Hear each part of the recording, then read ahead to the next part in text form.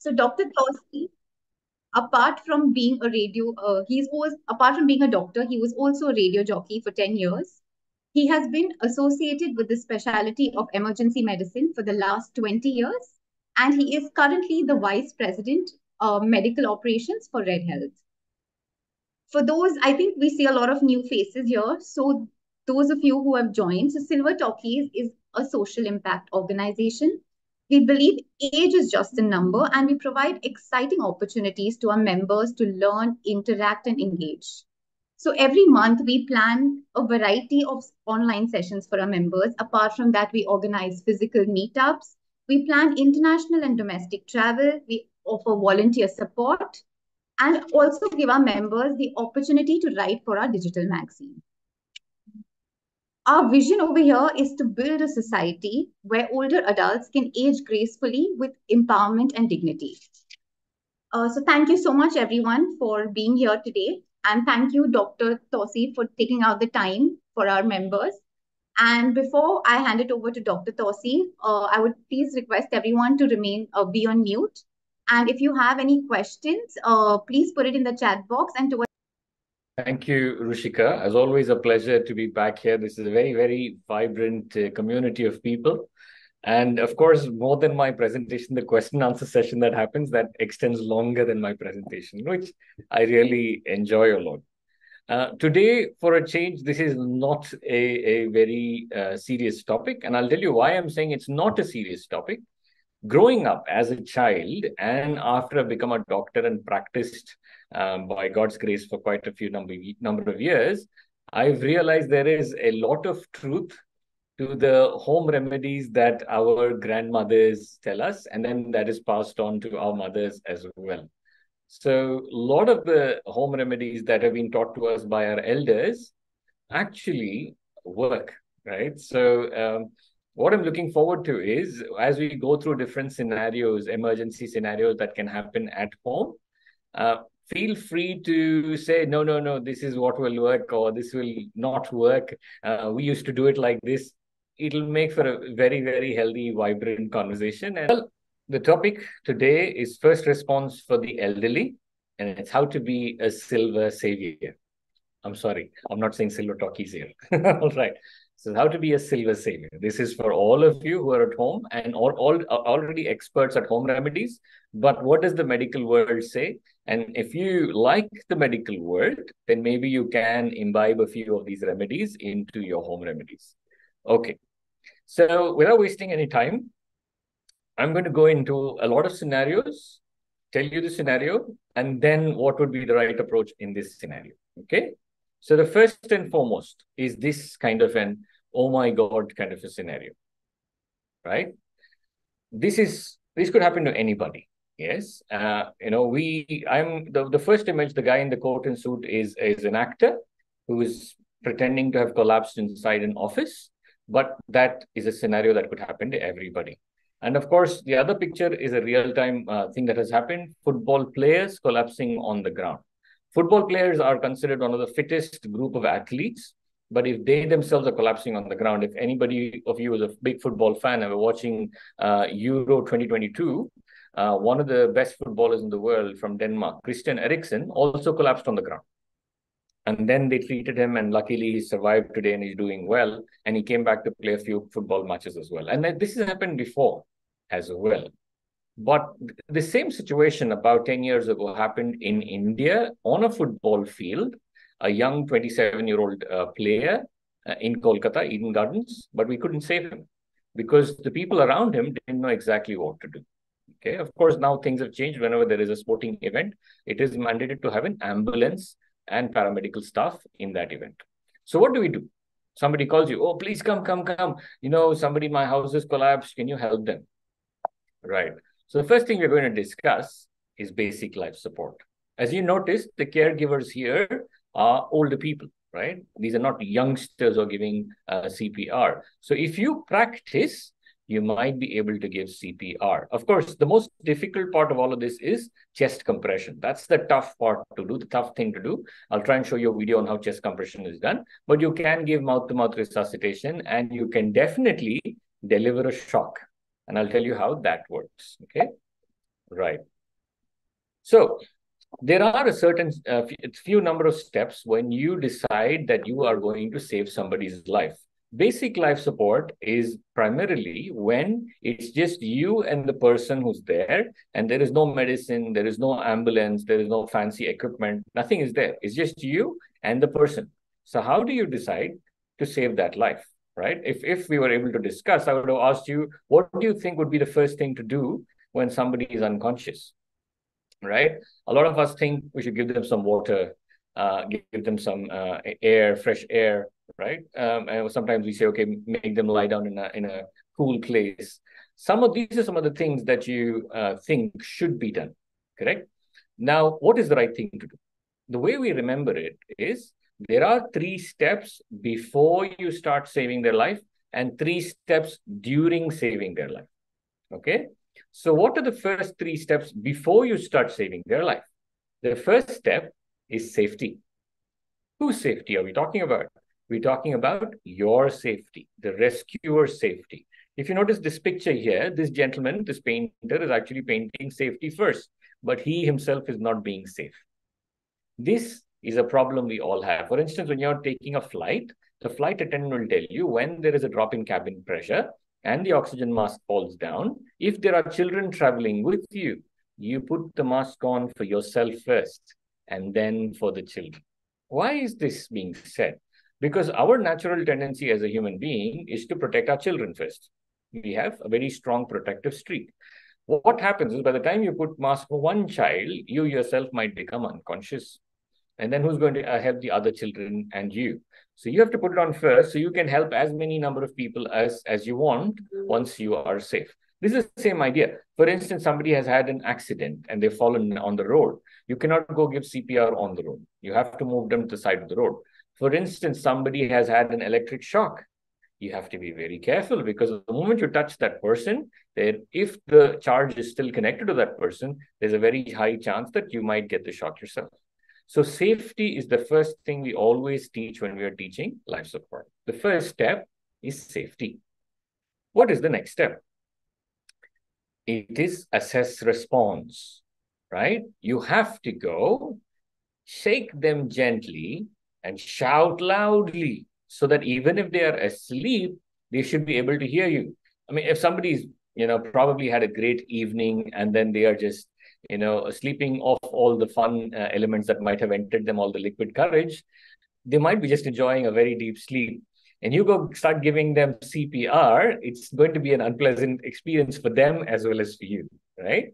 So the first thing is to find out if they are actually, unconscious and not able to respond, or are they just asleep and they kind of do some moaning or show some signs of response. That's very important. So what we always say is shake gently, shout loudly.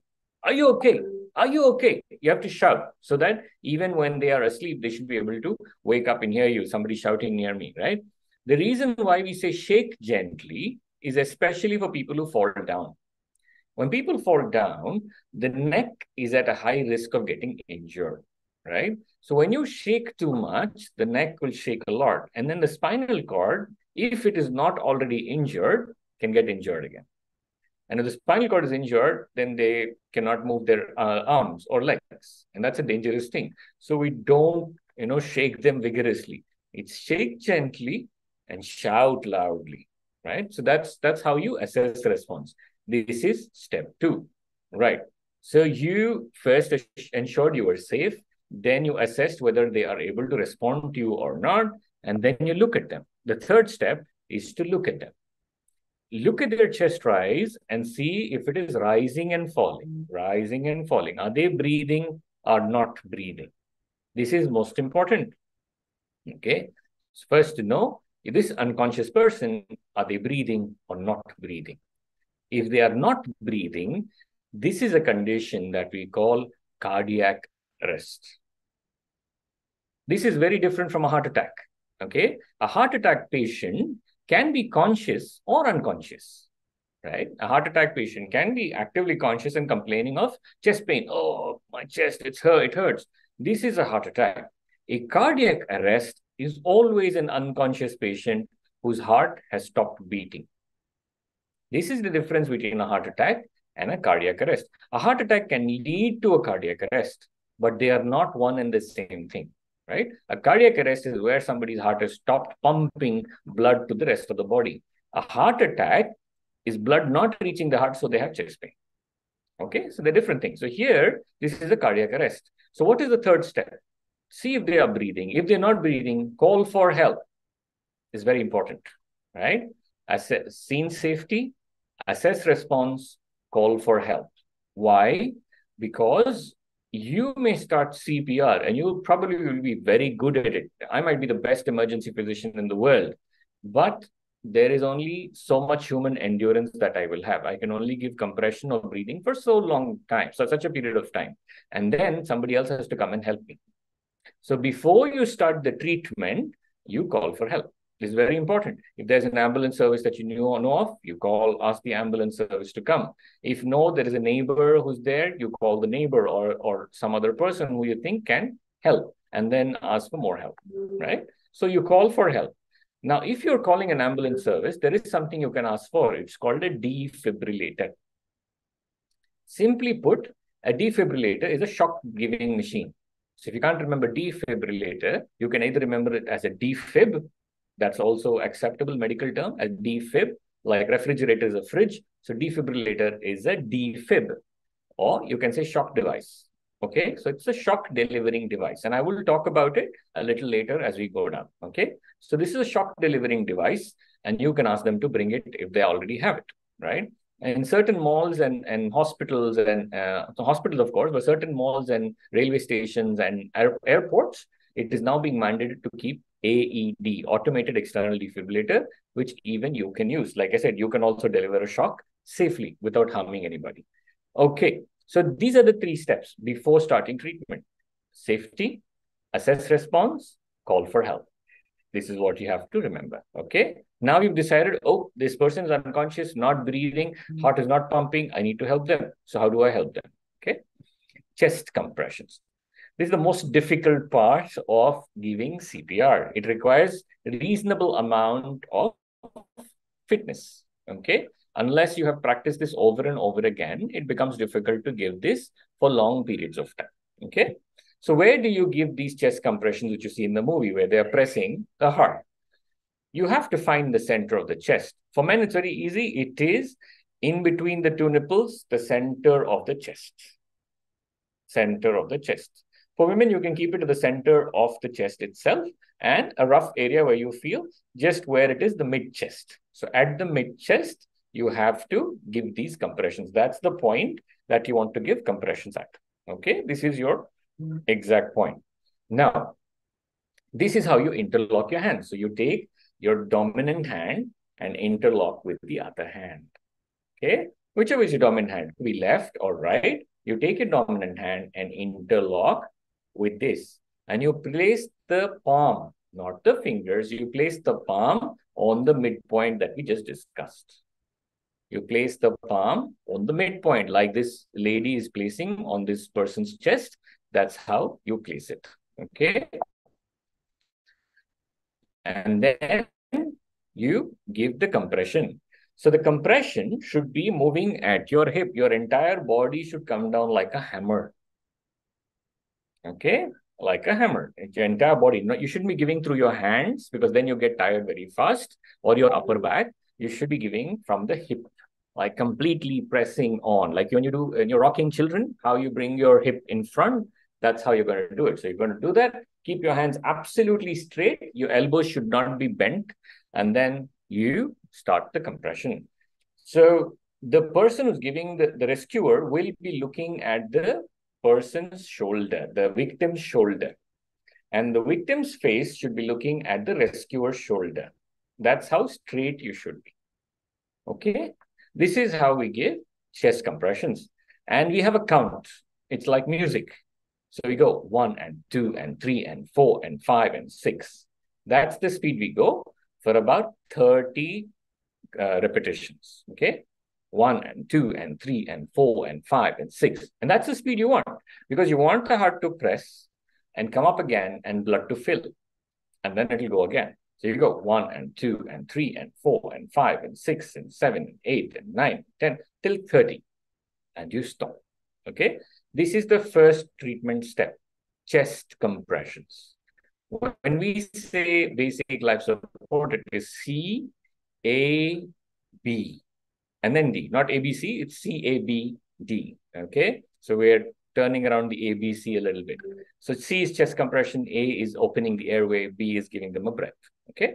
So I'm going to see if I can play a quick video for you to be able to see how chest compressions are done. To give I CPR, don't think this you is can what hear to the do. voice.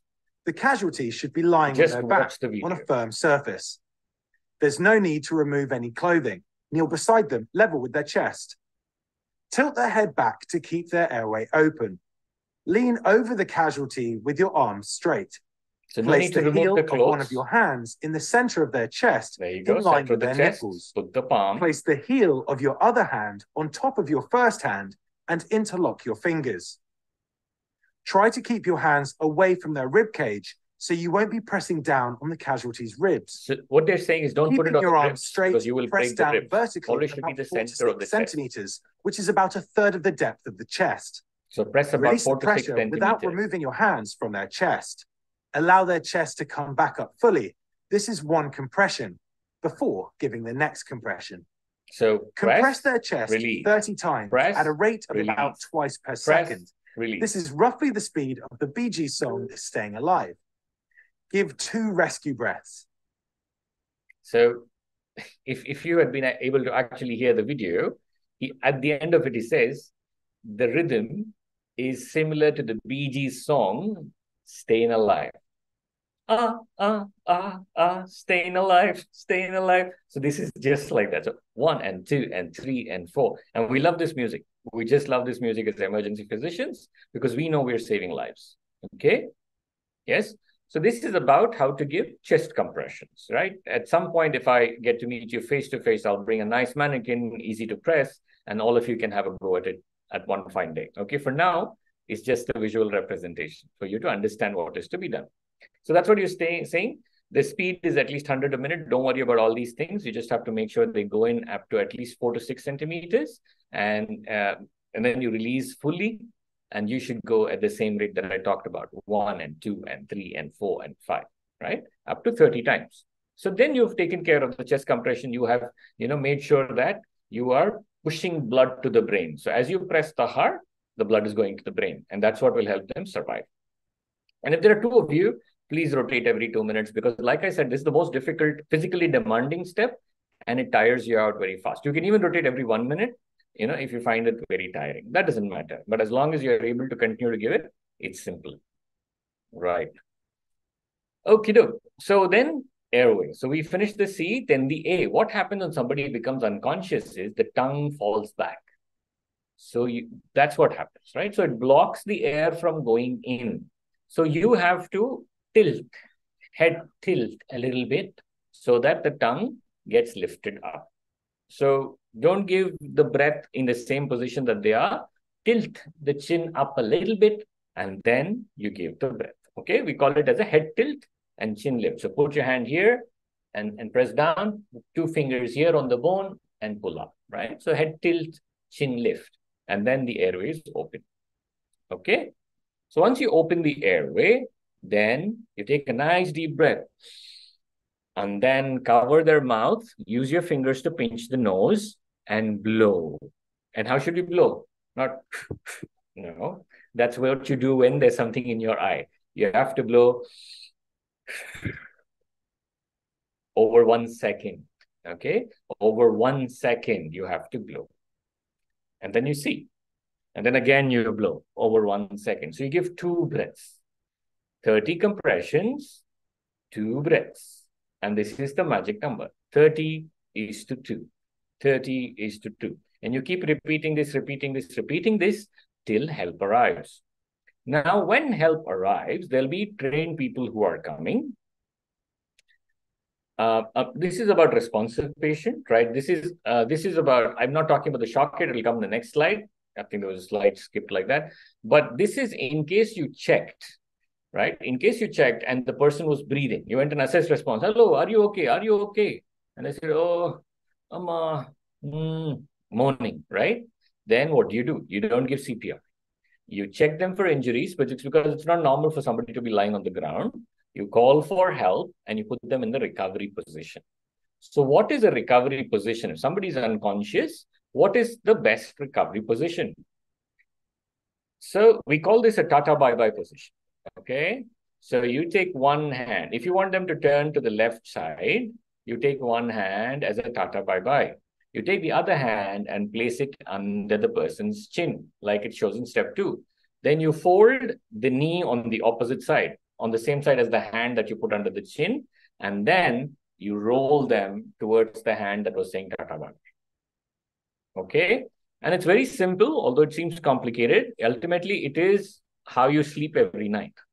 You just have to put them in a position like you sleep every night. The leg is a lock, so they don't roll back, and then you leave them. And every 2 minutes, keep checking to see if they're still breathing. If they stop breathing, you start CPR. If they're still breathing, then they're okay. This is called a recovery position. This is the position that you put people in when they're unconscious but breathing. Why this position? Supposing they vomit, if they're lying down straight, there's a tendency that they will aspirate.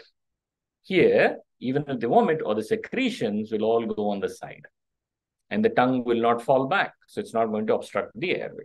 That is why you put them on a recovery position, which is a left or a right lateral position, as we call it. Okay? Easy to remember that that's how we sleep every night. So that's how you're supposed to put them. Okay? Simple reason why our parents are always telling us, don't sleep on your back, don't sleep on your tummy. You have to always sleep on the side. And this is the reason why. Right? Okay, are we good so far? Interesting? Not interesting? All right, good. Yay, I'm happy. Excellent. Okay, and this is the shock machine. Now, you can become super experts by just knowing how to use an AED, automated external defibrillator, AED, right? So when somebody collapses, when any adult human being has a cardiac arrest, 50% of the time, their heart is standstill. That's flat line, which you see on the monitor. When, in the movies, they show a flat line, that's standstill. It's only in 50% of the time. The remaining 50% of the time, the heart is dancing. It's a dancing heart. Instead of pumping like this, it's dancing, right? So the heart is dancing. So if one of our friends starts jumping around the room, and we tell them they don't listen, what do? One tight slap, right? This is what we do to the heart as well. The heart is dancing and not pumping, so we say, and then we hope that it'll come to its senses and start pumping again. Okay, this is the job of a defibrillator. What an AED does is, when you connect an AED to a patient, it by itself decides whether they are in the 50% who don't need a shock or 50% who will benefit from a shock. And it will tell you, shock advised, deliver shock. All you have to do is press the button. Simple. Any non-medical person can do this. They just need to know how to switch it on and where to put the pads, right? For instance, in this picture, as you can see, we put one pad here on the right, just below the collarbone, okay? And then one pad here, left, just below the nipple. Why? Because the heart is in the middle. So we are putting one pad above the heart and one pad below the heart. So when the electricity discharges, it can go across the heart. Okay, this is all that you need to know, where to put the pads. And to make life easier for you, there's also a diagram on it which says where to put the pad. So don't be afraid to use the AED, switch it on, put the pad on the person. But of course, you have to do it on skin. You can't do it on top of clothes. You have to put it on the skin, one under the right collarbone, one under the left nipple, and then wait for the machine to analyze and tell you whether you need to deliver a shock or not. If there's no need to deliver a shock, the machine will say, shock not advised, continue CPR. If it says, deliver shock, give the shock. You might actually save people's life. Why? When there is a dancing heart, what happens is, if you give the shock within 1 to 2 minutes, you can save 100% of people. Like out of 100, you can save 100. But if you give it after 10 minutes, you might only save 10 people out of 100. Only 10% you can save. So that's why when you made that call and asked for help, you said, please bring a defib or a shock device. Okay? That's why you asked for it. So this is how you do basic life support. 3 steps before treatment, 3 steps during treatment. 3 steps before treatment, safety, your safety, and then the patient or victim safety. Assess response, call for help. Then 3 steps of treatment, chest compression, airway and breathing, and then defibrillation. Okay, that's it. I mean, sometimes you won't get the AED, so don't worry about it. Then you do just the CAB. There won't be a D. Okay, so that's the idea. Is that simple? Is that easy? All right. That's how easy it is to save lives, provided you know what to do. Okay, right. So, of course, you don't need to give rescue breaths also. Right? Why am I saying this? Sometimes when somebody collapses, there could be blood on the mouth. There could be secretions on the mouth. You might not want to give that mouth to mouth. Right? So, it's still okay to just give chest compressions. You can save life by just giving chest compressions also.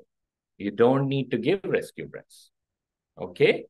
So the chest compression is the most important step, followed by giving the shock. So just by giving the chest compression, you can save life. If you don't want to give mouth-to-mouth, don't hesitate to resuscitate somebody. You don't have to give mouth-to-mouth resuscitation. Okay? And anybody tells you, oh, who told you that? Well, it's not me. It's the American Heart Association. Okay, it's not me.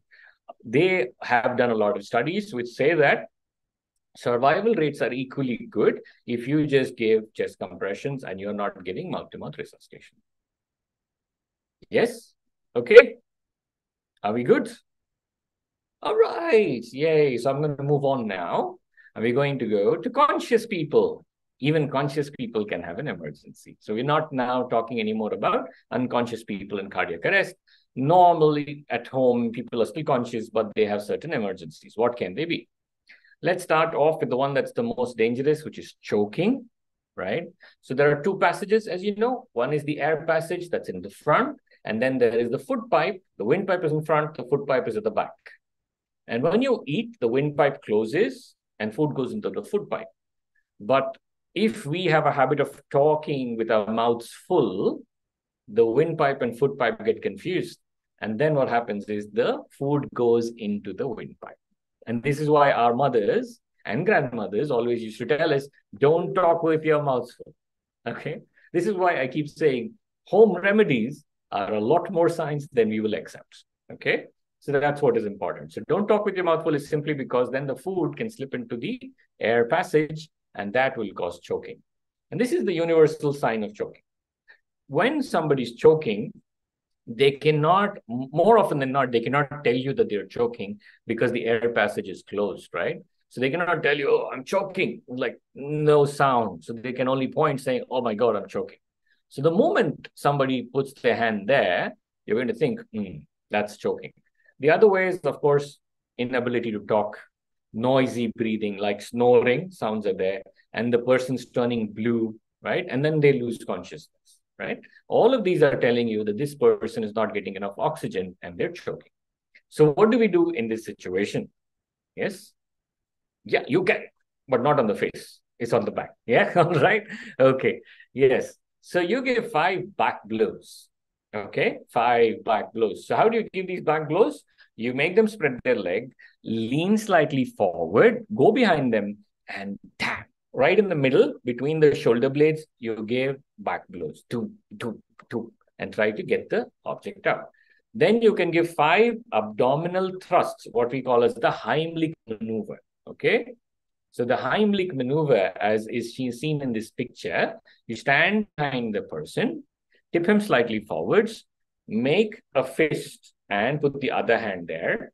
Just below where the ribs end, you give tight thrusts, upward thrusts, inward and upward thrusts. So that will build pressure and try to push out the object. So back blows and then lean forward and abdominal thrusts. And this is called as the Heimlich maneuver. Okay? And then when it comes out, that's a great thing. If it's a small child, as the picture shows, you can kneel down and do the same thing, but apply a lot less pressure, because otherwise a child's organs can get injured quite easily. But lesser pressure, but kneel down and then do the same thing. Okay. So this is important. If you're trying this, 5 back blows, 5 thrusts, 5 back blows, 5 thrusts, till the object comes out. In between, if they become unconscious, what do? You start CPR. Okay, so you don't wait, you start CPR. So when you're doing CPR, also the object can get pushed out. And the only difference is before you give the rescue breath, you open the mouth and see if there is an object there. And remove it if it is there. Okay, so that's how you treat choking. Is that all right? Are we good with choking? 5 back blows and 5 abdominal thrusts. What if it's a baby? What if it's a little baby? All right. So a little baby, you make them lie on your hand. Use your knee for support. Put your hand on the knee and make sure the baby's face is between your fingers so that the neck doesn't shake around too much. And then the same back blows. Back blows. Rest them on the knee. Make sure you're holding their hand to stabilize it. Back blows. Back blows. Okay. So that's what you have to do. And then turn them around and use 2 fingers. So here you're not doing a fist, just 2 finger press under the sternum. Press to remove this out. Okay, so that's the idea.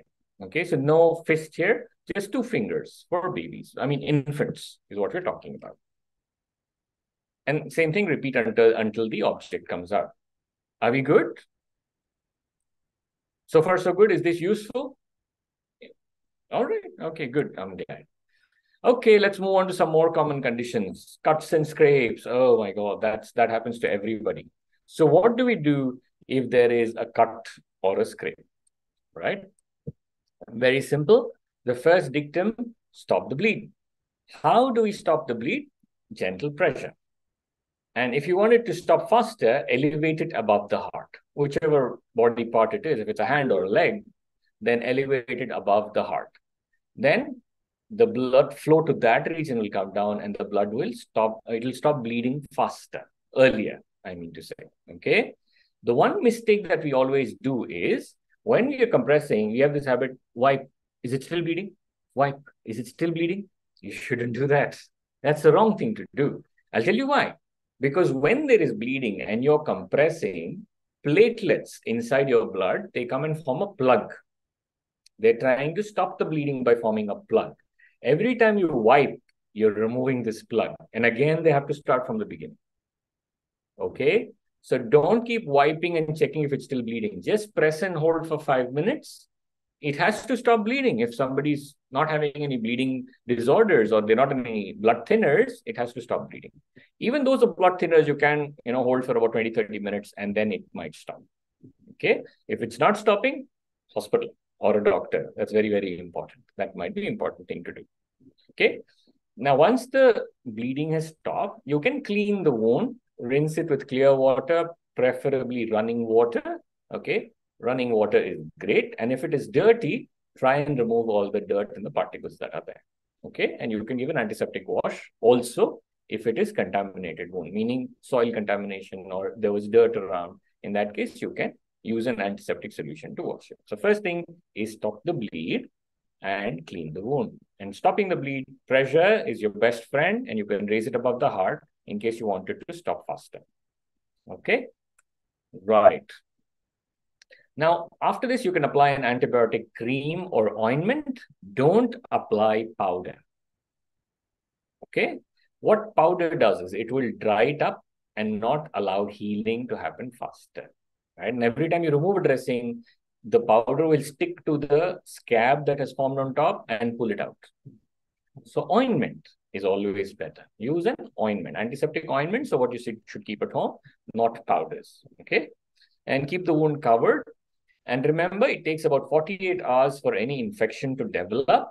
If you cross the 48-hour window, then it's unlikely that you should be getting an infection. But in those 48 hours, you have to keep the wound covered. 48, to be safer side, 72 hours. Okay?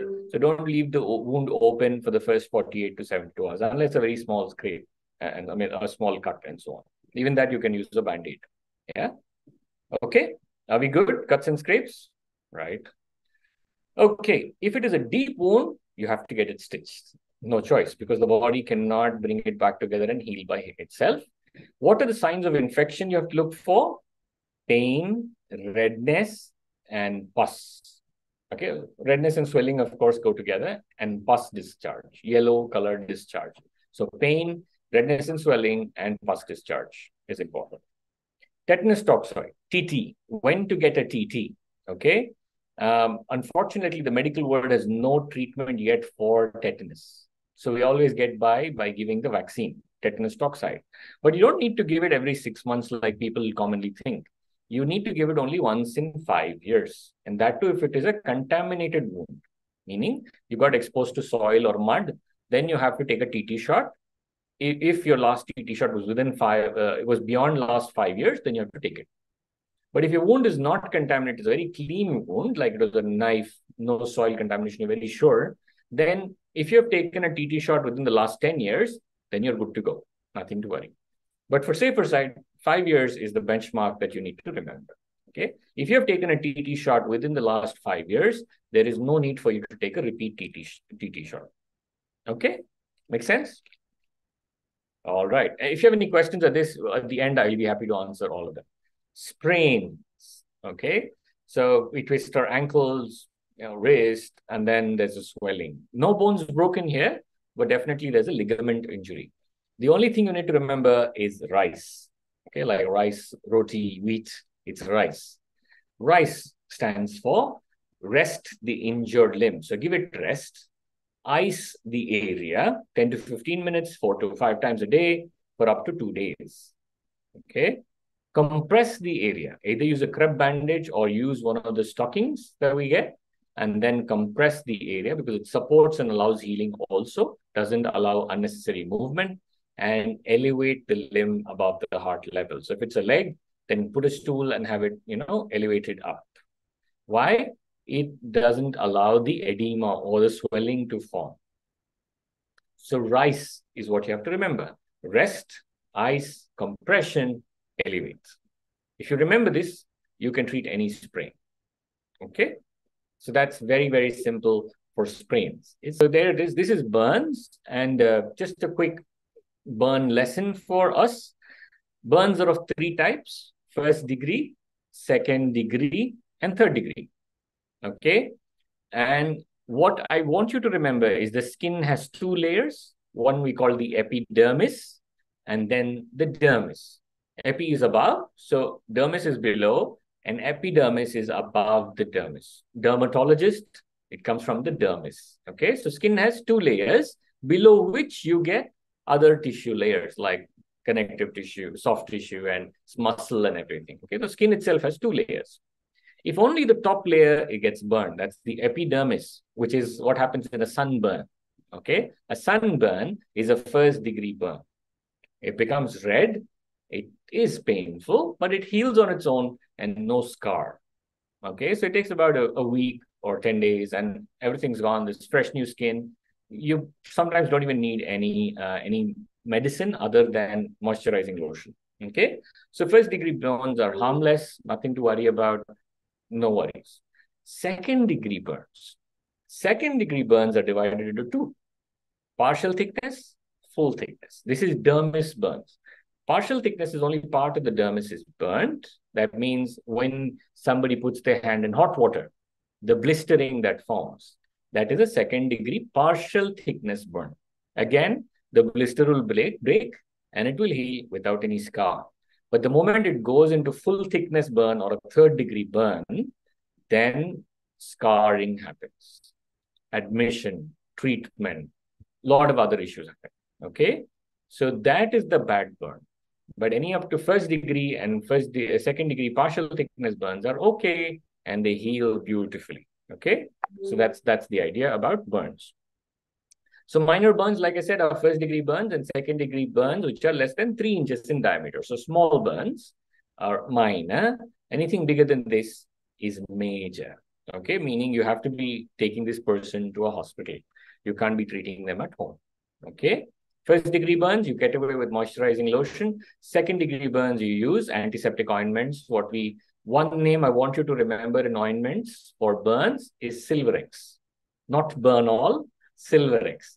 Burnol may be effective. I'm not saying it's not a good medicine, but it's not allopathy. It is herbal or Unani medicine, and I'm not the expert on it. Okay, Silverex, silver talkies, Silverex. Okay, so you have to remember Silverex for burns. Okay, that's the antiseptic ointment that we use for treating burns. Okay, so how do you handle minor burns? The first thing is cool the wound. Always hold it under running water. Don't immerse the part into a bucket of water, because what happens is that will get absorbed and there'll be unnecessary swelling. Okay, so it's always under running water. You feel the burn, you put it under running water. Don't immerse it anywhere. Okay, and just loosely bandage it with some gauze that you may have at home, roller bandage. Why? Because when air touches on the skin, the burnt skin, it irritates. It causes a lot of pain, right? So you can just loosely bandage it. If you have some painkillers, you can take it. And Silverex. That's Silverex. TT, unless the skin is damaged, I generally don't recommend TT. Okay. But if the skin is intact, then no TT is required. Okay. But Silverex, yes, is a great ointment to have. Okie doke. Call your nearest hospital if there is a major burn. Of course, this is an actor, so don't worry. That's just makeup. I know I can see. So don't worry about it. It's not that at all. Okay. So call your nearest hospital, arrange for an ambulance, and ensure that whatever burning material is there that is removed, they're still not in contact. Otherwise, it will continue to burn. And don't immerse in cold water. They will swell up and they will not survive. Okay. And if there are no signs of life, you can do CPR for them. And like I said, cover them with a moist, wet bandage. If you do it with dry, it will stick. So not dry, wet bandage is what you have to do. And loose dressing, not tight dressing. Loose dressing is what is recommended for burns. Okay. So this is how we can handle burns. Okie doke. Things not to do. Don't use ice. Ice is bad. Ice delays healing. Okay. Somebody has a burn. Don't put them under ice. All the blood vessels will constrict. No blood supply, healing is delayed. Okay. No butter, no toothpaste, Vico Vajradanti. No, don't do all that. That's not something we are recommending. But this is, I have Fair and Lovely. Yeah, I see a lot of people applying Fair and Lovely on burns. Not a great idea. Okay. So please don't do that. The blisters that are there in some burns, there are different schools of thought. Some people say break the blisters. Some people say don't break. I say don't break. Why? The blister will by itself break when the underlying skin starts growing. So why do you want to break it and unnecessarily expose the raw skin? So wait for the blisters to break by itself. This is very, very important. Animal bites. Okay, what do we do for animal bites? I'm sure some of you may have pets at home. Okay, so for minor wounds, it's different from deep wounds. Minor wounds barely break skin, no danger of rabies. You wash with soap and water. The one thing that the rabies virus does not like is soap and water, even more than Dettol or antiseptic solution. Okay.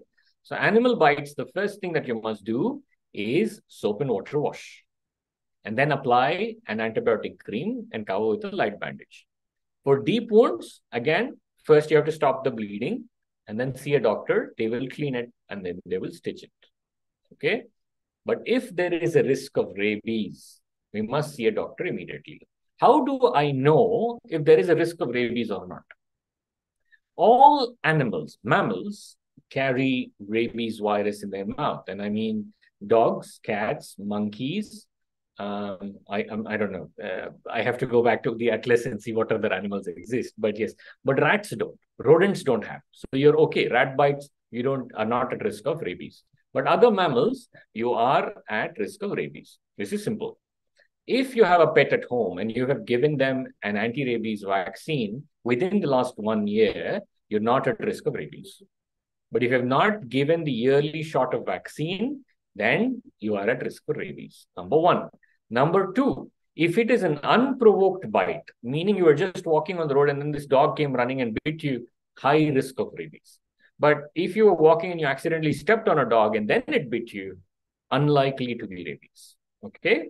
So unprovoked bites, unvaccinated animals, these are high risk for rabies. Vaccinated animals, provoked bites, that's all right. Nothing to worry. Okay? So this is important for you all to understand. Snake bites. Oh my God, what to do with snake bites? And we've been spoiled by our Hindi, Tamil, Telugu, all movies. Snake bite. Hero wants to make the heroine fall in love with him. So snake will bite, hero will go, and hero will fall in love. This is the worst thing they can show. My God, the day I became a doctor, I was shocked beyond belief. I said, by all my youth, I mean, young days, I have grown up watching this, thinking that's the truth. That's such a wrong thing to do. So that is absolutely not the right thing to do. Any form of bloodletting is not going to help the person, be able to handle a snake bite. Okay, right. So let's see what are the right things to do. First and foremost, remain calm. I have a very sad and tragic story to tell you. There was a young doctor who was doing his internship in Stanley Medical College. For those of you from Chennai, you will know Stanley Medical College. And this was about 30, 40 years ago. And at that time, the hospital grounds behind Stanley were literally a jungle, right? So this young doctor, into his internship, while walking towards his duty hours to the hospital, got bitten by a snake. He got scared. Obviously, all of us will. And he ran to the hospital.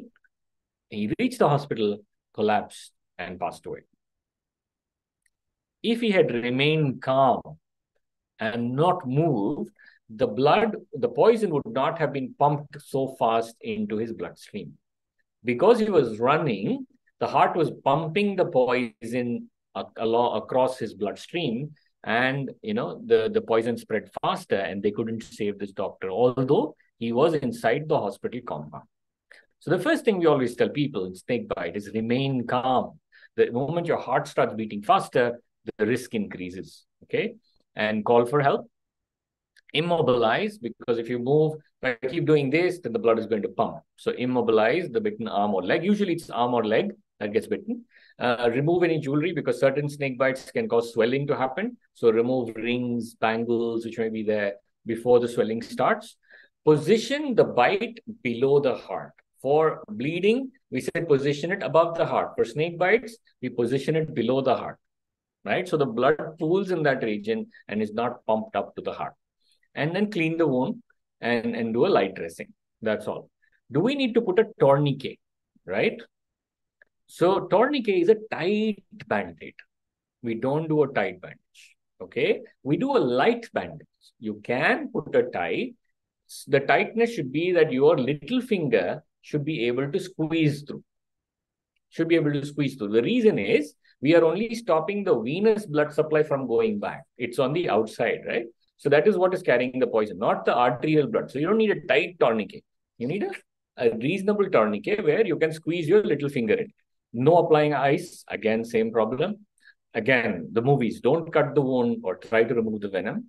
No alcohol, no caffeine, because it makes your heart beat faster and then pushes the venom faster. And don't try to capture the snake. All right. So when I, as an emergency doctor, and now why I'm laughing is simply because I used to have people coming in with snake bites to the ER and they'll bring the snake. Imagine me. I'm like, dude, I'm not treating the snake. I just need to treat the person. Just tell me how the snake looked. I don't want to have the snake inside the emergency department, right? So people have a tendency to capture the snake and bring it just so they can show it to you. When I was doing my observership in Australia, there was a farmer who came in saying, I got bit by a snake. So we asked him where, and he removed his pants, and the snake is still there. It's stuck to his skin. He walked to the ER with the snake still stuck to him.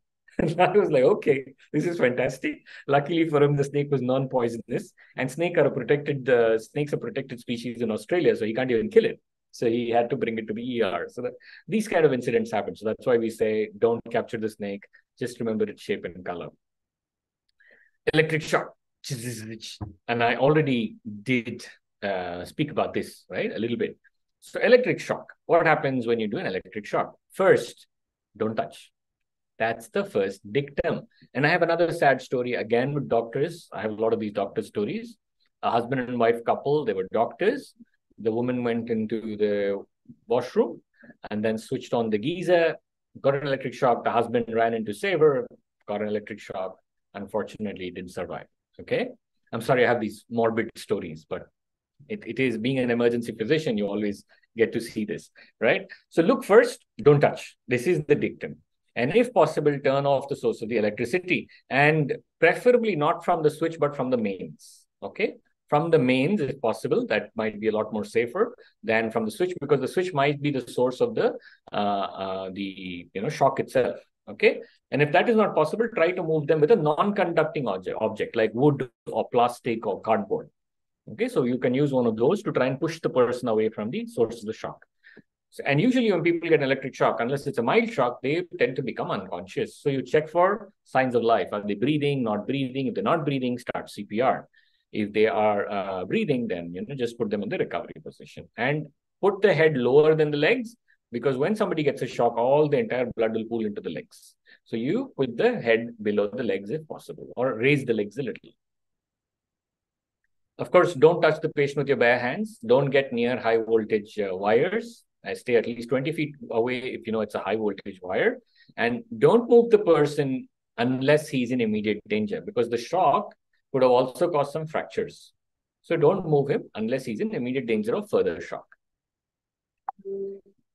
Okay, nose bleeds, and I think we're reaching towards the end now. So nose bleeds, very common. So I as a child, tend to have a lot of nosebleeds, saw a ton of ENT doctors, and nothing helped. And thankfully, it stopped on its own, right?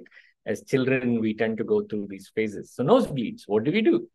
Sit upward and lean forward. Why? Because then you're making the blood flow down like this, instead of going in and swallowing. Generally, we do this. Oh, okay, nose is bleeding. No, the way is to do this and then pinch your nose. So pinch your nose so that the bleed can stop.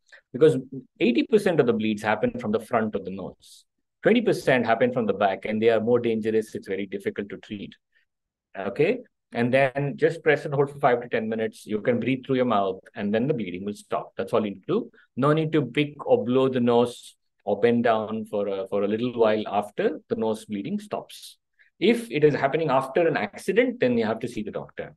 And if it's not stopping in spite of pressing, then we might have to go see the doctor. These are some of the things you have to do for nosebleeds. Diarrhea. I'm sorry I didn't put a picture there. It would have been unpleasant. So, right. So how do we treat diarrhea? Simple thing. Stop eating and drinking for a few hours. Give your tummy rest. Okay. Drink plenty of liquids, preferably ORS or electrol if you have access to it. How much electrol to drink? Every episode of diarrhea you have, drink 1 tumbler full, which is about 200 ml. Okay. Of ORS. If you don't like it so much, then you can just keep sipping it, because your body will tell you that you're thirsty. And slowly ease back. And while you're easing back, try to avoid milk and dairy products, caffeine and alcohol, because they promote bowel movement. So that will then cause further diarrhea. So dairy products, alcohol, caffeine, cigarettes, fatty food, they all promote bowel movement. So you try and ease into it. People from Chennai, of course, their favorite is curd rice. I'm also from Chennai. Okay. So we like curd rice. Okay. Diarrhea means eat curd rice. This is what we do. Right. And of course, get plenty of rest. Okay. That's quite a bit, I think, that I have covered. I already see some 22 questions on the chat box. I'm probably grossly over time. First aid kit, some of the things you must keep: ointments. Blanket is written because this is for people who are traveling, by themselves, but not necessarily. But you can keep a cold pack. I have a lot of shoulder pain today, so I'm having a cold pack. I have cold packs at home. You can keep disposable gloves, hand sanitizers, band-aids, roller gauze, tapes. Plastic bags is for throwing away the waste. A scissor or tweezer, a flashlight. We don't keep activated charcoal anymore. Activated charcoal is for poisoning, treating poison. Of course, this is a recommendation from the American Red Cross. There are ready-made first aid boxes that come. You can always buy and keep one at home, always. And it's always a good thing to have a first aid kit at home, right? Never a bad thing. It's like having insurance. And personal items, have your regular medications also kept there. Have your emergency phone numbers in case you need, people, and other little things that you might feel are important to keep in your first aid box. You can personalize it as much as possible. Okay, Dr. Tausif, thank you for this wonderful session. I think all of us have got to learn a lot from this. So my first question that we would say, like, a lot of our seniors are alone at home. And a lot of, you've mentioned, like, all the mostly like the emergency measures would require them to have somebody else. So what could they, do, like, in case they are alone at home? Right. I mean, how to ensure that in case there is an emergency, there is some way of getting help? Is that what you're asking? Now, see, it depends on whether you're conscious or unconscious. Okay. Now, if somebody is unconscious, they need another person to help them. They cannot help themselves, unfortunately, right? But even when you're conscious, there can be situations where you've fallen down, God forbid, and that creates a fracture. And then you're not able to get up and help yourself. You still need another person to come and help you, right? These are two difficult situations where we definitely will need help. In today's technology-driven age, we have wearables like an Apple Watch or any of these smart watches, which can send out trigger alarms when somebody falls down, right? So elder people should get these wearables and keep, and they're not so expensive anymore, right? So you can have them and have these emergency SOS numbers already set in. So when they sense a fall, these devices will already alert their near and dear ones. So the help will arrive faster. There are also sensors that many institutions are bringing about, which you can keep at home. I think they're calling it elder care or something like that, which they can use. This is in a situation where you are unable to help yourself.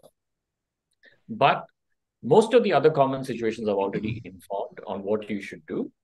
The situations which are more scarier are chest pain, breathing difficulty, and giddiness, right? When these situations happen, the best thing to do is get to hospital.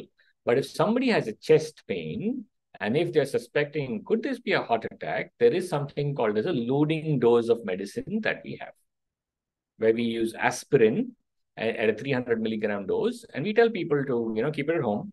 If they feel, would this be a heart attack or somebody's high risk of heart attack, then they can take an aspirin. But people who have gas also will have chest pain. So I don't really advise people to keep on popping an aspirin every single time. So it depends on if it is something minor, like I mentioned to you, or if it is something which needs a doctor's attention. And then you have to decide what you need to do. But having these wearables and sensor devices at home is a very, very wise and safe investment to have, right? And I think Red Health also wants to tie up with, silver talkies and, send an ambulance on call and stuff like that. Okay, not because I'm here, but probably that's they are not only trying with Silver Talkies, they are trying with other groups as well. But I'm here, so you know me. That's how it is. Yeah. Thank you so much for answering this. Next, we have a question from Nand Kumar. He said, "Who should not attempt to give CPR?" So, if you're physically not fit, right, and you have something like heart disease, your bones are very frail, your osteoporosis, you should not be giving CPR, because the risk to you also increases. Yes. So the first dictum in CPR is rescuer safety. So if somebody has heart disease, lung disease, osteoporosis, that's weak bones, don't give CPR. You're going to harm yourself. Okay. And CPR is something which you have to regularly practice. So it's easy for you to give. And you always give in the 30:2, simply because till 30, you can give. It doesn't strain you much. Then you're taking a break. Then 30, then you're taking a break. When I'm in the hospital, I give it at 200 and then I have to stop, right? For that, I need to be physically fit. But generally, lay people will say to just do 30, take a break, 30, take a break, and do that. Question is from Nidhi. She is asking, what is the rule for deciding whether an ice pack or warm pack should be used for an injury? Oh, that's a beautiful question. So for that, I have to tell you what an ice pack will do and what a cold pack will do, right? Sorry, a hot pack will do. An ice pack reduces the swelling. Okay, so you want to reduce the swelling or not let, like, somebody falls down and there's an aloo potato on the forehead. Then you put an ice pack, right? And you don't want the swelling to grow bigger. But if it's painful, like somebody has a bruise, they got hit by something and then it's blue and it's painful, you want to reduce the pain, you use a hot pack, right? That is, there's no swelling, right? Otherwise, what will happen? The hot pack will increase the swelling because it causes vasodilation, right? So generally, the safer thing is a cold pack, right? So it reduces swelling also, kind of makes you forget the pain for a little while. But hot packs are good when there is a spasm, there's no swelling, then there is a bruise, and you want to just reduce the pain, then a hot pack is good. But remember, it should not be a boiling hot pack because then you'll get skin burns, okay? It should just be a warm pack. That's the idea. Does that answer the question? Yes. Thank you so Okay. much. Our next question is from Saras. Movement, exercise, analgesics, and treatment. Is this now the replacement for rice? Movement, analgesics, exercise, and Treatment. treatment. Yes. I will respectfully disagree. Let me tell you why I disagree. Okay. You're right. We do encourage movement post injury, but not when the pain is still there. When you move, when the pain is still there, you're going to aggravate the pain. You have to give yourself about 48 hours of rest and then you start the movement, because they're right. The longer you take to start your movement, the more stiff your joints become. So movement is good for us, but not when there is pain. Okay. Think of it as an investment, right? You are investing in your health. You have to wait for some amount of healing to happen before you can then start withdrawing from it. Okay. Or rather, I mean, saying get putting effort on your muscle. So you have to give it rest. And then you have to start your movement. That's the idea. So, the whole point becomes moot when you say at the end there is treatment. And I'm wondering then what was the remaining three? Okay. So the idea is, you should try what rice is all about, not having to use medications, right? Rest, ice, compression, and elevation. Beyond that is, of course, treatment. Was that okay? Yes, I hope, Saras, that has answered your question. Our next question is from Sujata. Why unprovoked bites are higher risk for rabies? Well, animals are gentle creatures, right? Animals are not running around every day thinking I'm going to bite you. Okay, otherwise we'll not have pets at home. I'm talking particularly about dogs, and even tigers and lions don't hunt until they're hungry. Okay, but and that too, they only hunt human beings if they have had a taste of man flesh. So if there is a dog and you've not provoked, and they just out of the blue come running and bite you, that means there is a high risk that they're infected with rabies. And why is it that we're thinking? Rabies is a neurovirus. It goes to the brain, okay, and it changes behavior. So it changes a dog's behavior to start behaving very aggressive, and biting everyone. In Tamil we say very nice, right? So that is the problem. So unprovoked bite, we are always worried about it. Yeah. We Thank have you, another Mr. MR. question from Saras. Should you keep an AED at home? If you want to, it costs about 80,000 rupees. If you don't mind the cost, you can keep it home. No worries. It's great medical life-saving equipment to have at home. Yeah, I can't say don't have it at home. It is definitely going to save lives. So you can have it at home. It's just the cost. If you're okay with the cost, you can buy it and keep it at home.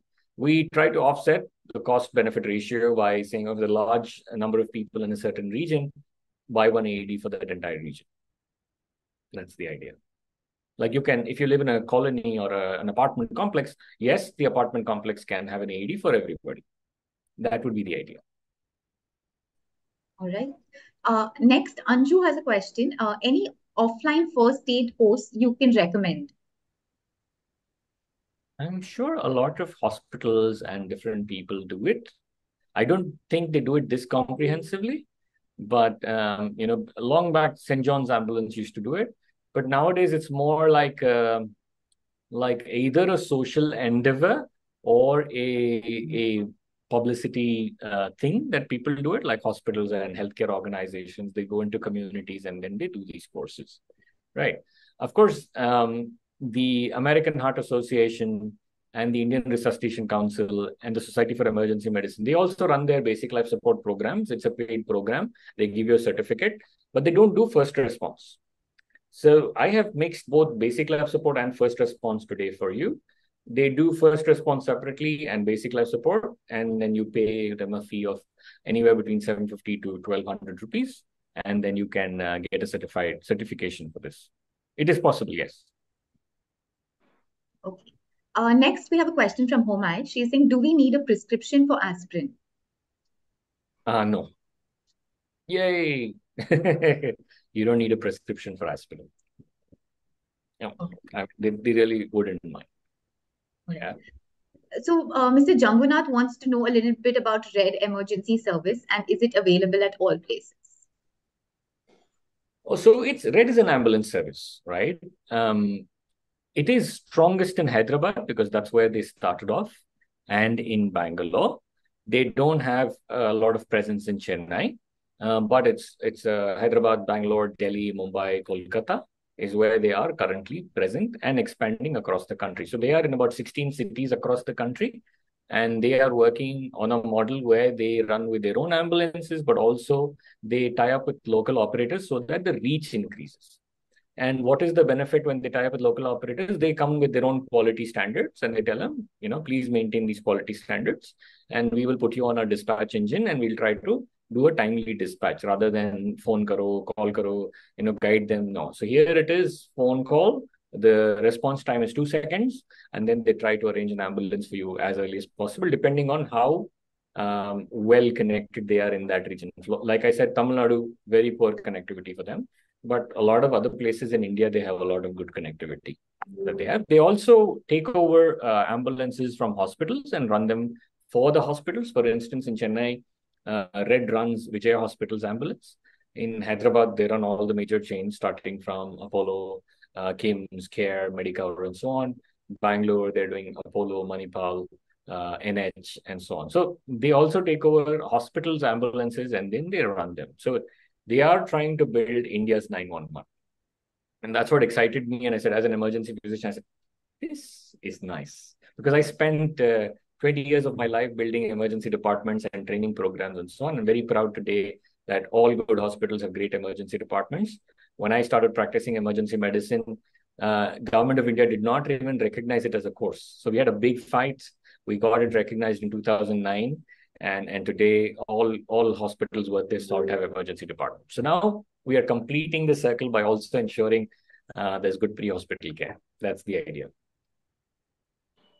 A little bit of self-publicity. I'm joking. All right. I think next question by Aparna is there a way to distinguish chest pain due to gas versus heart issue? Unfortunately, no. Unfortunately, gas can mimic the symptoms of a heart attack and vice versa.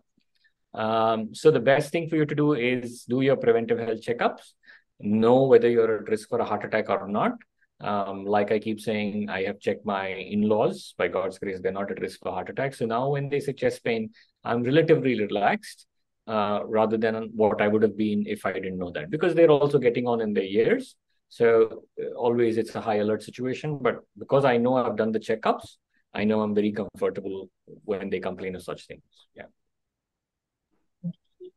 So we have a next question from Maya where she says UNICEF promoted rehydration salts, eight level teaspoons of sugar plus 1 level teaspoon of salt mixed in 1 liter of boiled cooled water.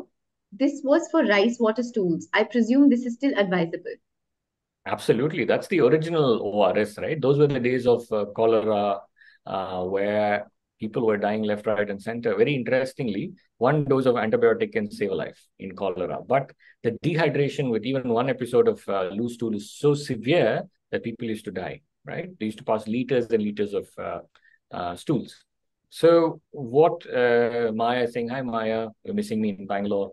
So what Maya is saying is that 20 grams of sugar, 1 teaspoon of salt, a pinch of lemon is a great ORS solution. That's what we originally was the ORS until we went into factory manufactured ORS. All right. So that still holds good. Okay. And our last question that we have is from Sujata. Are there signs for a stroke coming on? Yes, there are, right? A stroke can sometimes happen without any signs, unfortunately. But sometimes it can give you signs like blurring of vision, slurring when you're talking, headache, severe headache can happen, giddiness, right? These happen before they have weakness in the limbs or the face, right? So before the motor weakness sets in, these other symptoms can come. And we have to be really, really careful of these symptoms like headache, giddiness, blurring of vision, slurring of speech. These are all very significant symptoms for stroke, which we have to watch out for. Okay. There's another question. Okay. So Nidhi has asked, what should one do when symptoms of stroke are noticed? What to do when some? Rush to the hospital. Time is brain. There is no choice. I am not joking about this, right? When you get to a hospital within 3 hours, we can break the clot. We can try to reverse the stroke. If you reach the hospital beyond 4.5 hours, unless you can afford to spend about 7 or 8 lakhs, which is where I mechanically go inside the artery, really going to start thinning process and wait and see. Okay. For a heart attack, you have a 6-hour window. For a stroke, you have only a 3-hour window. And a heart attack, you can extend a 6-hour window to 12 hours. Whereas for you get to a hospital, start the treatment, the better it is. So time is brain in stroke and time is muscle in heart attack. Okay. Thank you so much.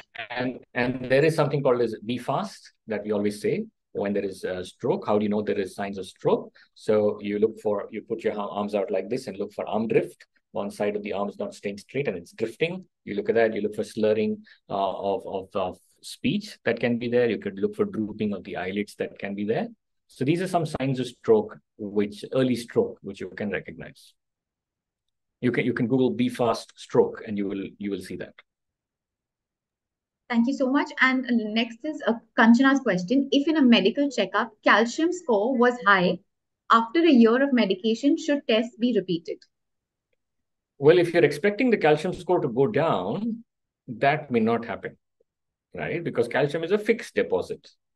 But if you want to check and see if it is increasing, then you can do the test. That's the idea. If it's already high, you might actually want to go and do an angiogram and see if you need to do something about it. That would be the plan. Kanchana, I hope that has answered your question. And I think that was... to elaborate that more, so if there's a high calcium score, go to the cardiologist, get an angiogram. If you need an angioplasty, get it done. And then you come back next year to do the calcium score to see if there is any fresh deposit. Because by then you've broken it down. But if you've not done any treatment for it and you're just doing blood thinners, it will not reduce. But yes, if you're maintaining a healthy lifestyle, it may not also increase, if that's what you want to check. Hi, sorry. I just have a question, Dr. Tausif. Nidhi here. Hi, Nidhi. I will charge you money for this. Please do. When I come to Hyderabad, we'll pay you it all. Okay, so one quick question. I think one of the objectives for asking for this session was primarily keeping in mind people who are staying alone, right? So, as you said, some of these things can be handled by people alone if they are conscious, and if they are unconscious, of course, there is nothing that much one can do. But I was also wondering that are there any best practices that you recommend in terms of, say, simple things like keeping emergency numbers handy, or keeping, having a note of your blood group and your allergies and what medications are you on, right? So what are your recommendations for those best practices? And are there any guidelines which are the best practice guidelines in terms of where should that like almost like a chart kind of a thing should be placed so that it's accessible? What kind of a support system can you build around yourself? So any thoughts on that? I can send you something that I made, but there's no particular chart that exists. I'm sure there will be, people like yourself who are also already working on it, and they may have created a chart like this. But when I was doing the first aid kit, I already talked about regular medications and common phone numbers. This is very, very important. In today's day and age, it's also about whether you have health insurance or not, and who's your doctor that we need to take you to. And in a hospital, of course, doctor and hospital. So these are some things we want to know. Plus, medically, yes, the blood group is correct, but also your pre-existing medical conditions that may be there. Because as an emergency doctor or as a doctor in general, some pre-existing medical conditions will change the way I treat somebody, right? Compared to somebody who doesn't have those medical conditions. So these are some things that have to be there. If you want, I can send you a list, and if you want to make a Silver Talkies document as a best practice guide, that's your call. That would be very, very helpful, because that's the most common question that's always on my mind, that, in case there's an emergency, how do you really kind of get into action with all these basic information in place? Sure. Yeah. Let me see if I can help you. Sure. Okay, I think, in terms of questions, we've come to the end of questions. So thank you so much. And we do really hope that, the conversation that we've been having with Red Health for a tie-up for Silver Talkies members, that will come through soon. So I'll keep in touch with you for that, and Ricky as well. So thank you so much, everyone. Yeah. And thank you, as always, for doing this for us. Thank you. Yeah, a pleasure. Hope it was useful for everybody. Definitely. Yes. Thank you. Right. Thank you, everybody. Bye. Have a good evening. Bye.